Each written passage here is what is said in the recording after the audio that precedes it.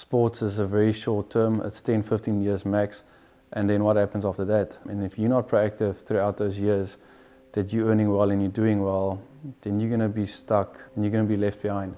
And that's the trap a lot of people fall into. They live in the now and they don't think about the future.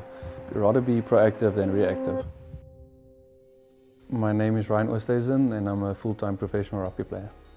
The way I got into rugby was through my friends. A lot of them played rugby. I actually enjoyed cricket more, but because of my friends playing rugby, I was kind of forced to play rugby and spend time with them. And it just happened that I was quite good at it, and yeah, at the moment I'm fortunate enough to be earning a living through playing rugby. What motivates me is just to be better every day, not to be complacent, just to learn every day, be a better self, and yeah, just to help the people around me also reach their full potential.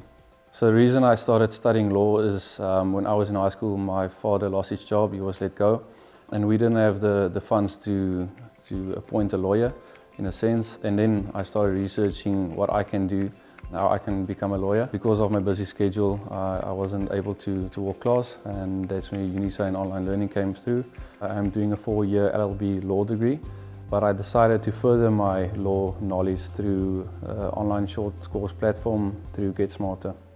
I chose contract and commercial law, the online short course that UCT provided, for the reason of furthering my contract and commercial law knowledge, and also knowing that this 9-week short course is something that I can add to my CV.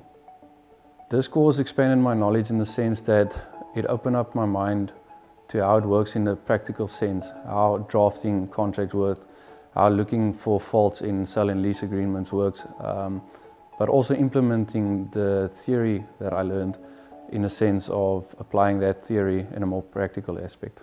We should never be complacent with what we know. The world is ever evolving, and you as a professional should have that mindset to always learn. And if you don't have that mindset, then you're actually moving back.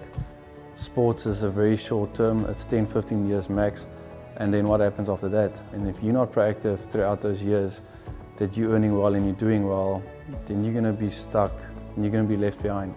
And that's where learning and educating yourself comes in through online short courses or furthering your knowledge through universities.